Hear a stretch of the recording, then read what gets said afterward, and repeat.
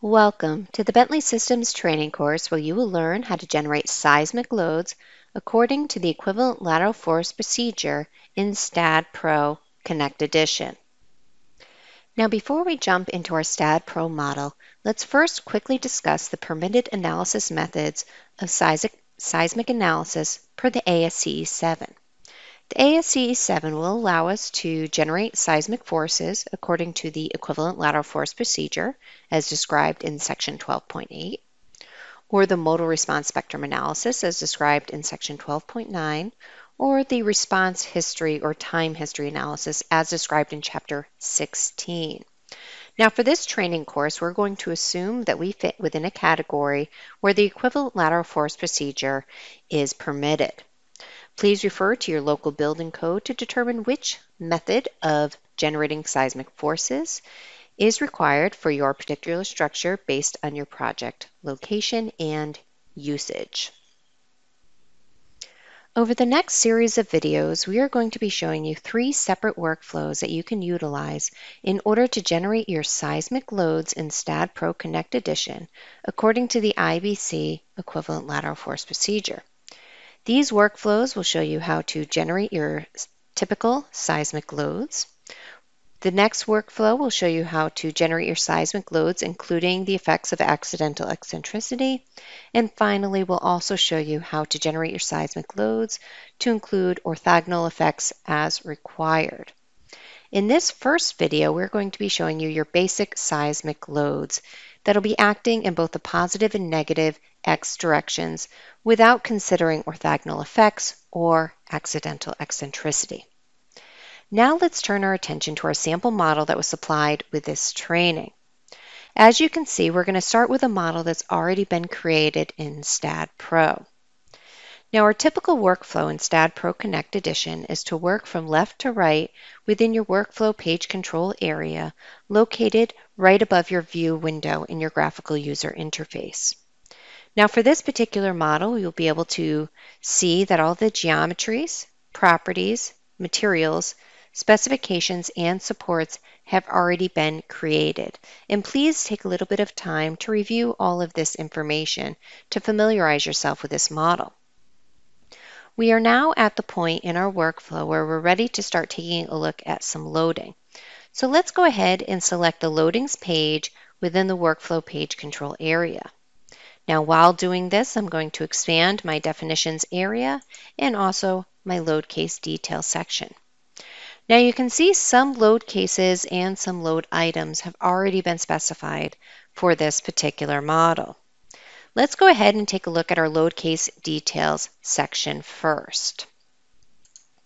Now what we're going to see is that our 4 seismic load cases representing seismic coming from your positive and negative x horizontal direction and your positive and negative z horizontal axis location have already been specified, although these load cases are currently empty, as we're going to show you how to add those load items during this video. In addition to that, we've already specified our dead load and our live load acting on the structure. Let's talk first about the order of load cases within this load case details section. In STAAD.Pro, it is a program requirement that the seismic load cases must be positioned before any other load cases in the load and definition dialog. If a model already contains other load cases, then your seismic load cases can be created in the STAAD editor to ensure that they are located at the top of the list. Now we can see from this model that we've already located our seismic load cases first in the list, so we've fulfilled that requirement. Let's also take a look at the way we've modeled our gravity loads for this particular structure.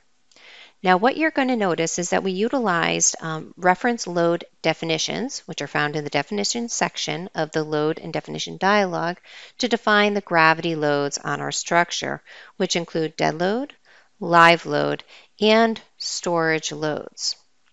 Now a reference load case is solved only when it is later called upon in a primary load case.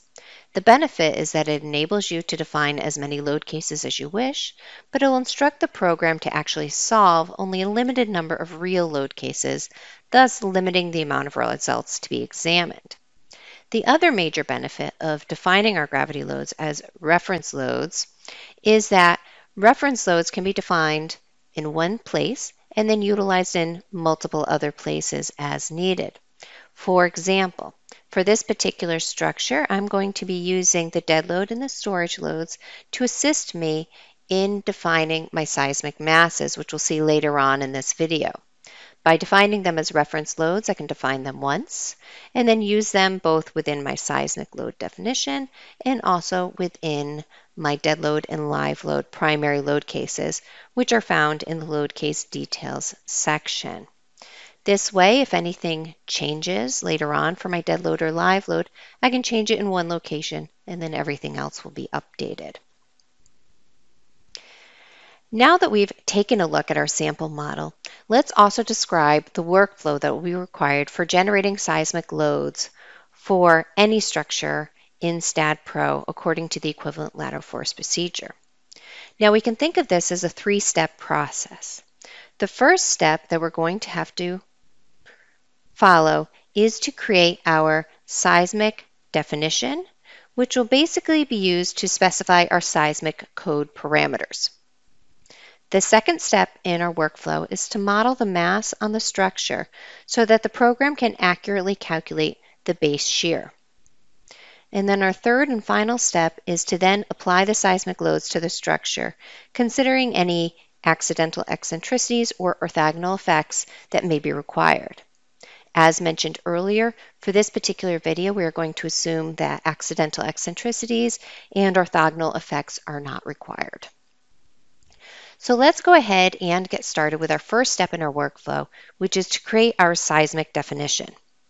Now within the load and definition section of the model, we're going to highlight our seismic definition item, and then we'll go ahead and click the Add button.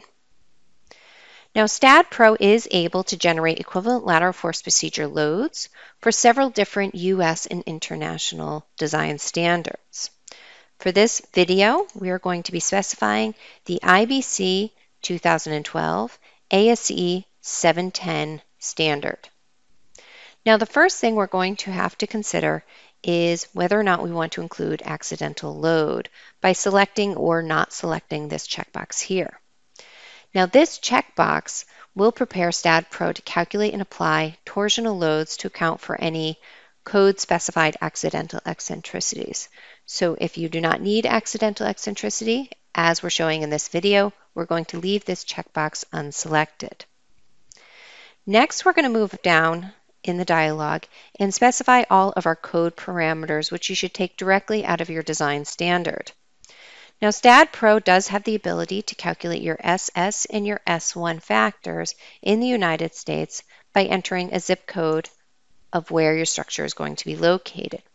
With that information, the program can look up the latitude and longitude of your structure and automatically populate this information. If you would prefer to enter this information directly yourself, you can just go ahead and delete the zip code and also the latitude and longitude, and then these will become editable fields. For this training today, we're going to go ahead and allow STAAD.Pro to look up our parameters by entering a zip code of our project. In addition to that, you're going to enter all the other relevant code parameters. So I'm going to enter my long period, transition period, as described in ASE 710, section 11.4.5, and we're going to enter that value as 8. We're going to enter our importance factors and our response modification factors, and finally our site class.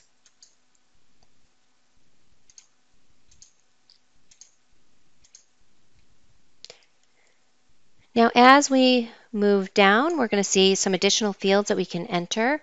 One of the fields we're going to see is the time period field. Now the time period of the structure will be calculated by STAAD.Pro based on section 12.8.1 of the ASE 7. Now this will be reported in the output as your TA factor. Now as we scroll down, Within this dialog, we're then going to enter any other code parameters. So I'm going to enter my index as 0.8 in both the x and the z directions. Now I do have an option to enter in a user-defined period of my structure within this dialog, but I'm going to go ahead and allow STAAD.Pro to calculate this information for me. So I'm going to go ahead and leave the user-specified period empty. Once we're done, we'll go ahead and click the Add button, and you can see that my seismic definition, including all of my code parameters, has now been specified. We're now ready to move on to the second step in our procedure, which is to define the mass of our structure. So for this exercise, we're going to show you how to define the effective seismic weight of the structure that will be considered to contribute to the seismic base shear. Now you can define this information with a variety of different types of load items, including your self-weight. You can enter joint weights, member weights, or element weights, and we can also use floor weight options. In addition to that, we are also able to apply reference loads as the weight of your structure. Now, since I went ahead and defined all of my gravity loads as reference loads, I can go ahead and grab those and pull them into my seismic definition as needed. Now, the effective seismic weight of your structure should include all of your dead load, as defined in section 3.1 of the specification, above the base of the structure, and any other loads above the base that are required by the code. Now, for this particular example, I'm going to assume that my dead load should be considered as part of my effective seismic weight, and I'm also going to include 25% of my storage loads. So I'm going to move both of these over to the reference load definition section, and then I'm going to specify their factors, and I'm going to specify 0.25 for my storage loads. Once we're done, we'll go ahead and click the Add button, and then we'll finish this off by clicking Close. Now, what's important when you define your masses on your structure is that you have a consistent sign convention assigned to them. Either all of your numbers should be positive or all of them should be negative to ensure that they are able to be added together correctly when the program is determining what your effective seismic weight is going to be. Now, the last step in our workflow is to go ahead and apply these seismic loads to our structure. Because so far, all we've done is we've defined it and given the program enough information to calculate the base shear and the seismic forces, but now we need to apply the forces to the model through the load case details section within a seismic load case. So what we're going to do is we're going to define new load items within each of these seismic load cases. To start that process, I'm going to select the seismic load case I'm working on. I'm going to go up to the Loading tab in the ribbon toolbar and click on my Load Items icon. Within this area, I'm going to then find my Seismic Loads option. Now, it's very important that you create your seismic definition before applying your seismic load items, as the seismic loads item will not be available until a seismic definition is created. Now, this first load case represents seismic load from the positive x direction. So I'm going to specify the direction as the x direction with a factor of +1. I am not performing an analysis to consider accidental eccentricity, so I'm going to leave this checkbox unselected. Once we're done, we'll go ahead and click the Add button, and then we'll click Close. Now that we have successfully modeled our first seismic load case, let's complete this process for our seismic load in the negative x direction and also the positive and negative z directions.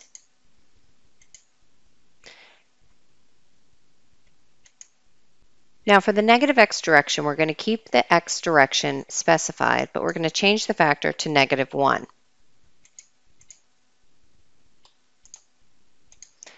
And we'll repeat this process exactly for the seismic load in the z direction.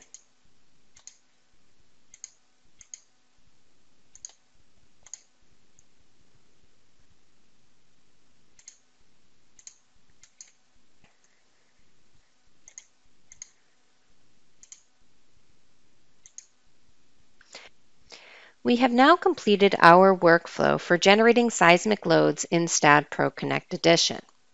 If you would like to take it a step further to review the loads that were calculated, you're going to want to make sure your model contains an analysis command, and then you perform the analysis to view the loads that were applied to the structure. In the workflow page control area, if I select the analysis page, I'm going to notice that a perform analysis command has already been provided for this model.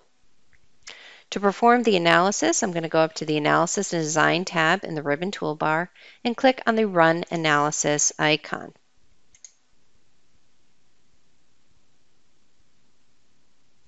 After the analysis is performed, if you would like to review the results of the seismic load calculation, including your design-based shear, you're going to want to proceed to your output file. Within the output file, STAAD.Pro will provide a block of data or calculations for each of your seismic load cases that you included in your analysis.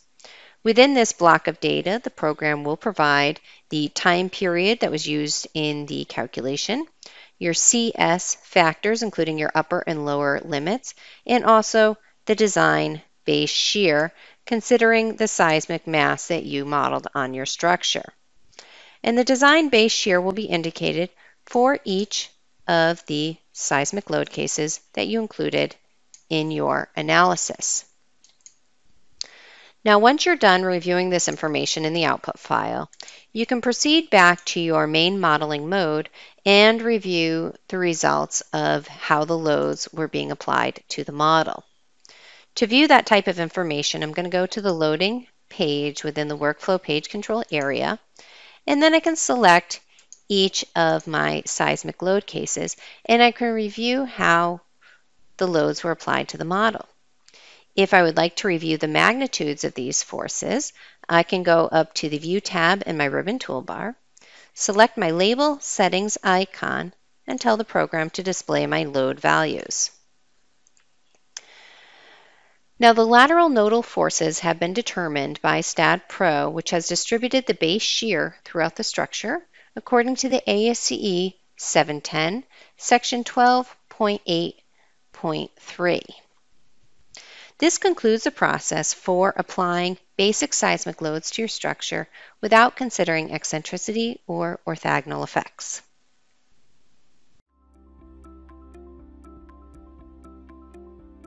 If you found this video helpful, please give it a like. If you want to see more such series, consider subscribing to our channel. Thank you, and see you next time.